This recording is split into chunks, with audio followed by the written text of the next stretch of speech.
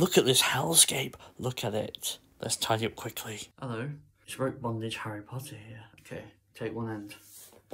Go to the other side. Get your other knot. Line them up nice and even.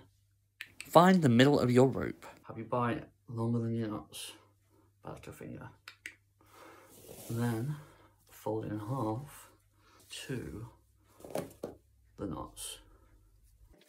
Now, hold it, put your thumb down, grab, put your thumb up, that makes a nice little loop, and then pull a bit of the rope through the loop and tighten it up. What this does is it gives us 2 points that we can grab and pull apart. And then we have our bight ready to tie. La,